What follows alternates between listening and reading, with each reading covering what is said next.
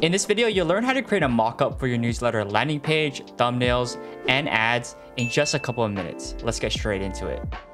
First off, the tool we'll be using today is called Shots.so. It's 100% free to use and no account is required. When you're ready, you'll see two main tabs in Shots.so. On the left, you'll see Mockup, and on the right, you'll see Frame. If you click on Screenshot under Mockup, you'll see a range of different devices you can display your screenshot on. In this case, because I have a mobile screenshot and it was taken on an iPhone, I'm going to choose the iPhone 15. Now I can click directly on the mockup and upload my screenshot.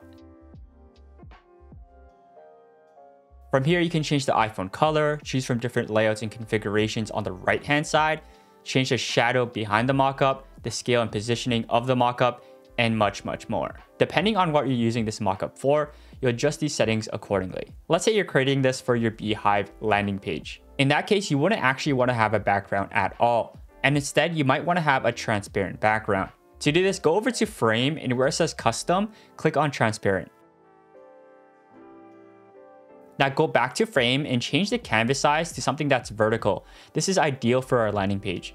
Here I'll select the 9:16 template. You also want to scale up and change the positioning of the mockup so it's as large as possible but still within the canvas. Now when you're done, you can download your mockup in the bottom left. Just make sure that you export it as a PNG so that the background is transparent. Now go over to your beehiiv account and go to Settings and Design Lab and choose Landing Page from the drop-down menu. Now click on Main section and click on Image and then upload the mockup you just made. When you're done, you'll have something like this. Now just click on Publish to Site in the bottom right to save your changes. Next up, let's create a thumbnail for our publication. Thumbnails show up in a bunch of places, like on social media platforms like Twitter, whenever you link your newsletter. To create one, it's a very similar process. Go back to Shots.so and go to Frame and change the canvas size to 1200 by 630 pixels, which is the recommended size for a thumbnail on beehiiv. Because your thumbnail doesn't need to have a transparent background, you have much more room to play with. Here I'll go to Frame and add a background. I'll also add some noise so that the background has more texture. Now I'll go back to Mockup and add back a slight shadow. Then choose from one of the layouts on the right-hand side. After that, I'll change the positioning of the image and we're all done. Now export your image again in the bottom left corner. Now to set your thumbnail, go over to Settings in Publication and upload your image where it says Thumbnail.